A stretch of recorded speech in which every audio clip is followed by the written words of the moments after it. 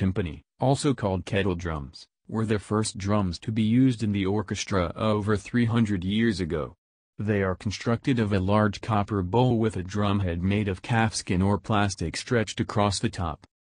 When struck with felt-tipped wooden sticks, or mallets, timpani produce a specific pitch that is determined by the drum's size. That pitch is fine-tuned by tightening the drumhead with keys and foot pedals. Most orchestras use 3 or 4 timpani of varying sizes. Let's listen to the sound of the timpani. In the Ode to Joy, the timpani definitely doesn't have the melody, because definitely in that time period, the timpani were not easily changed as far as the pitch. So you were kind of stuck with the pitches that you start with. So it's in D, so in that part, you have a D and an A, and it's just a simple part like this.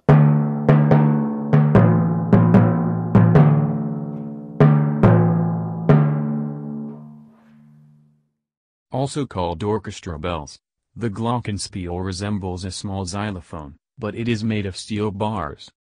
The glockenspiel is typically played with wooden or plastic mallets, producing a high-tuned sound that is bright and penetrating.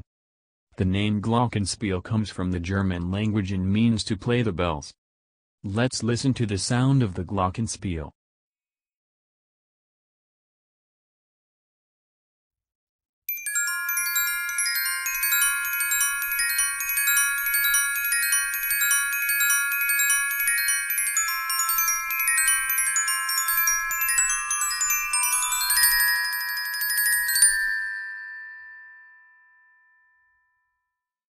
The snare drum joined the orchestra nearly 200 years ago. It has 2 calfskin or plastic drum heads stretched tightly over a hollow metal frame. The top head is struck with wooden drumsticks, and is called the batter head. The bottom head, or snare head, has catgut or metal wires, called snares, stretched tightly across it.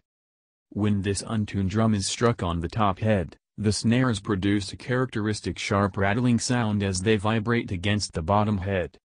Let's listen to the sound of the snare drum. Bouncing them one to the other. Here's a roll, that's what we call it. Here's a roll with the snares off. And with the snare on.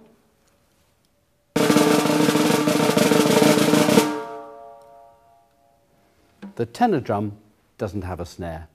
It's always played without a snare. It's quite deep compared to the snare drum, somewhere between the snare drum, side drum, and the bass drum. But perhaps the snare drum is most familiar in a marching type of context.